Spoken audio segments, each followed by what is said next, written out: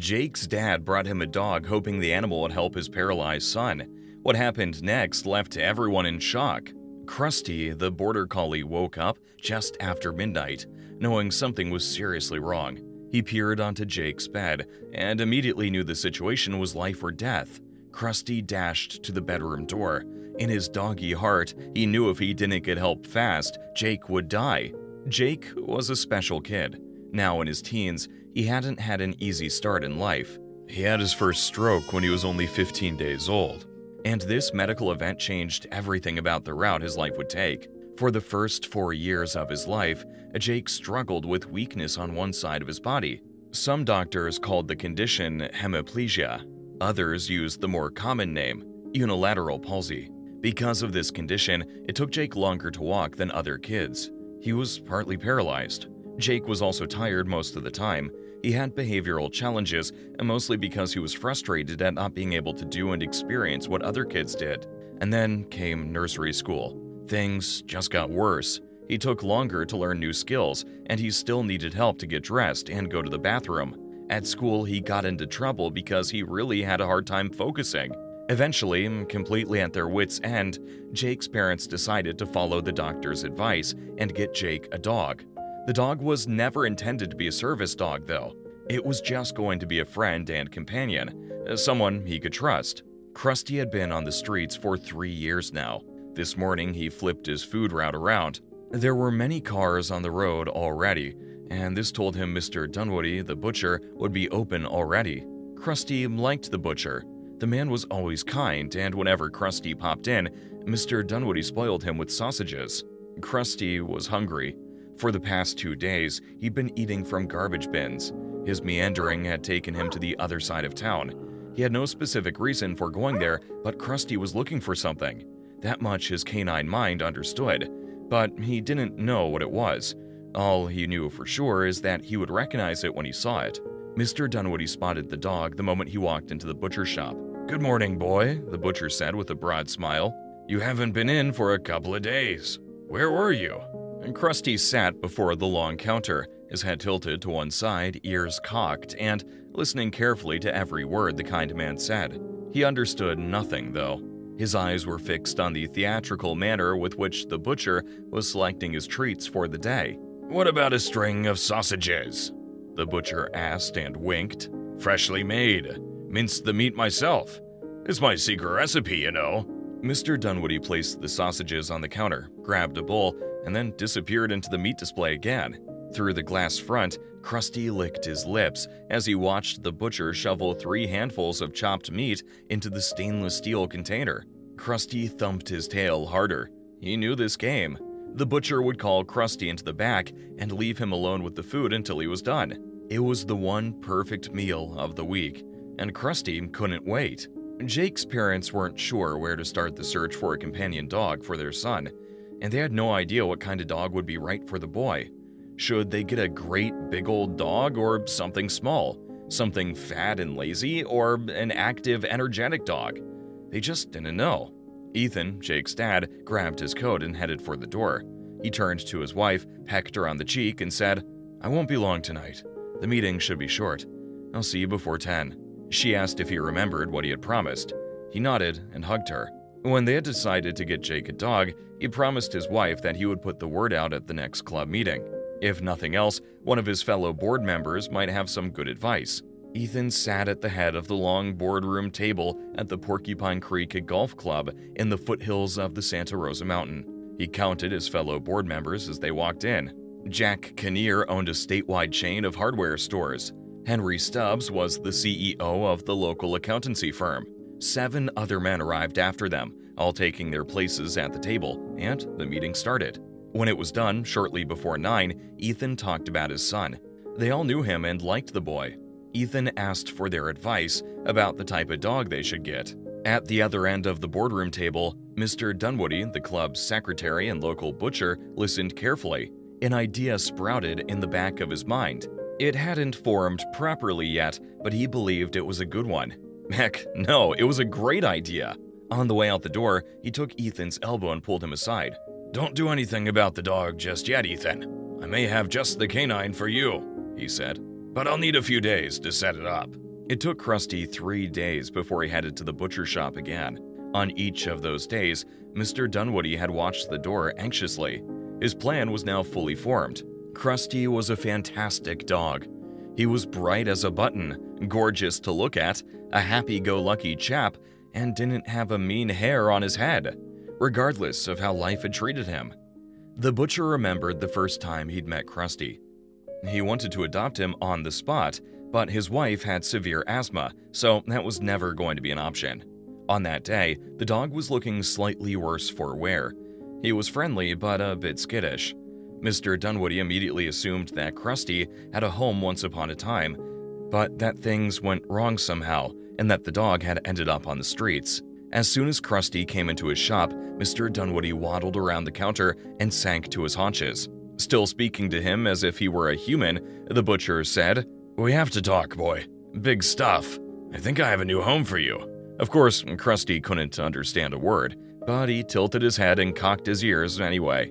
The butcher selected a few sausages, some liver, and chopped steak for Crusty, mixed it in the bowl, and took the dog through to the packing room in the back.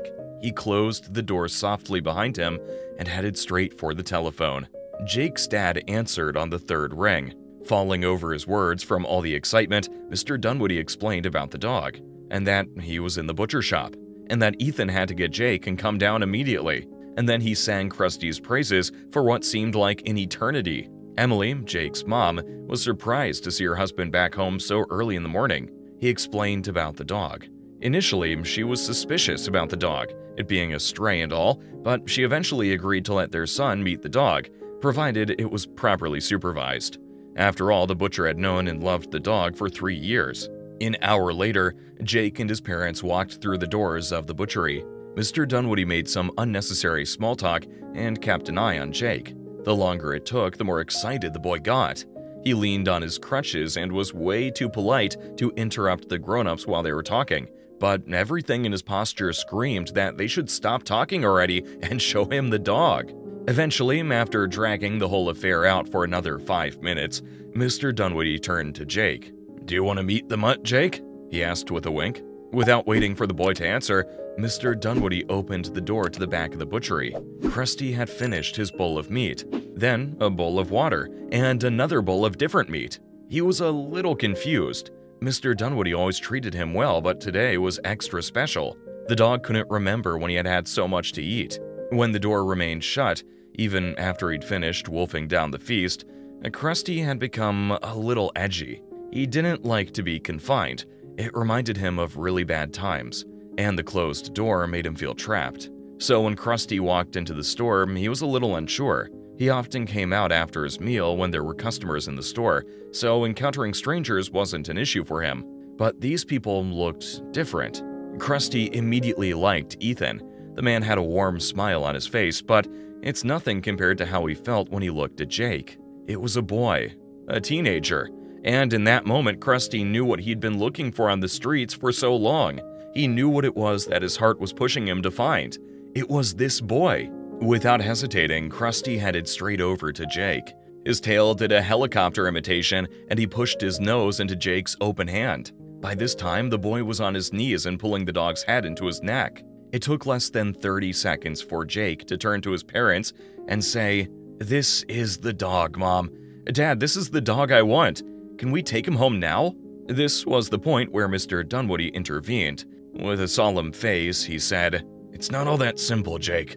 Crusty doesn't belong to me, and I'm sure he'll want to have a say in whether he goes home with you or not." Jake was undeterred. "How do we do that?" he asked. Mr. Dunwoody winked at Jake's dad. "Pull the car around," he said. "Park in front of the shop. If Crusty jumps in of his own volition, he's made his choice." That night was the first night that Jake had company in his room. It was like the excitement he only felt the night before Christmas. Neither Jake nor Crusty slept a wink. Crusty explored every nook and cranny of his new home, and eventually hopped on Jake's bed and created a nest at the boy's feet. For the next 6 years, this was the nightly picture in the household. The boy happily drifting into dreamland, forgetting all the problems he had to face in his young life, being comforted by his best friend Crusty the Border Collie. Until tonight. Crusty looked over his shoulder again and saw Jake wasn't doing well. He jumped and managed to get the bedroom door open. He dashed down the hallway into Jake's parents' room, and with one fluid movement, he launched himself on top of them. Both Jake's mom and dad immediately realized something bad was happening. Without waiting for them, Crusty ran full speed down the hallway. He waited for a split second at Jake's door just to make sure they were following and disappeared inside. The ambulances arrived 10 minutes later. Ethan grabbed Crusty by the collar to get him out of the paramedics' way while they were stabilizing Jake. Then they carried the boy down the stairs on a gurney. Jake's parents followed them outside but locked Crusty in the house first. In the car, Emily cried and prayed at the same time. Ethan reached over and squeezed her hand. He was frowning and his heart was thumping in his chest. The doctors had been warning them for years.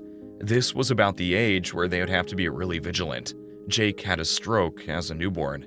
Now, as a teenager, there would be a window where he could have a second, and if he did, it could have dire consequences. But things had been going so well with Jake's health, especially since Crusty had joined the family, that their concerns had all but dissolved. The wait at the hospital was the worst. Jake was wheeled straight into the emergency room, and his folks made themselves at home in the waiting area. For more than an hour, they didn't get to speak to a doctor or a nurse. Panic was rising in both of them. The human mind has a hard time coping with not knowing, and both of them were experiencing that in spades. Finally, after what seemed like an eternity, the doctor appeared. He spoke to one nurse briefly and gave another a clipboard and a whole set of instructions. Then, slowly and solemnly, he walked over to Jake's parents. "There are still some tests to run," he stated, "but his prognosis is good. In fact, not good, it's excellent. You managed to catch the stroke minutes after it started. I don't know how you did it, but that undoubtedly saved your boy's life." When Emily asked if Jake would make a full recovery, the doctor smiled. "Again, you caught it before it could do a world of damage, and he got to the hospital in record time. Yes, he will recover fully." The physician frowned again, then said, "I'm curious how you caught it so quickly, though. It's the middle of the night. Usually when this kind of thing happens in the small hours, people don't realize it until morning, and in most cases, by then, the damage is done." After Ethan explained what had happened, the doctor smiled. "You should keep that dog hip deep in prime steak for the rest of his life. Your son survived because of him." What an incredible story about how humans and animals care for each other. Do you know of someone whose life was saved by a dog? If so, tell us your story in the comments. We'd love to hear it. For now, though, we're out of here. Catch you in the next video.